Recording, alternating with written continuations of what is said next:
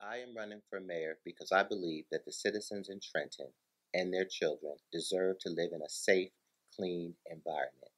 Now, more than ever, we need true leadership in City Hall so that we can make good things happen for the citizens of Trenton. And I think I'm the person that is going to be able to do it.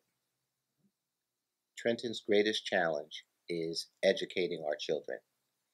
We absolutely have to educate our children so that they can be prepared for the challenges in their future.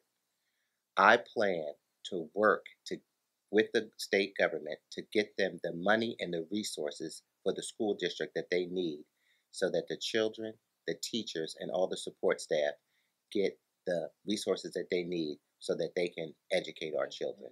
In order to raise graduation rates for our great city, we must start out with helping our children in their early years. We have to aggressively work with our young children before they get in kindergarten. Parents have got to be committed to reading to their children and teaching them to read before they get to school so that the teachers can have something to work with when they get there. Right now, we have to work hard at making sure our children get an early head start. That will help graduation. In order to bring investments into Trenton and to jumpstart our waterfront, we must get people to, we got to communicate to the tri state area that Trenton is indeed open for business. However, it is not for sale. But we have to make sure that our city hall is has a welcoming environment to people who want to come in and invest in our city. One of the things that we need to do in Trenton is to gain the police have to gain the confidence of its residents.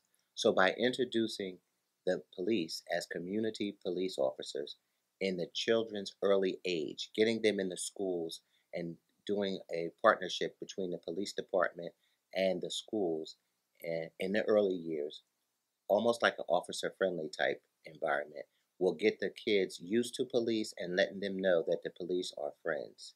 They're friends, not their enemy. I think that's important. Just to wrap it up, if I'm elected mayor of Trenton, you have a committed public servant, not business as usual, a person that's going to roll up their sleeves, manage the city, and make sure that the taxpayers of Trenton get all the services and all the love that they need so that we can jumpstart this city and move it into the future the right way.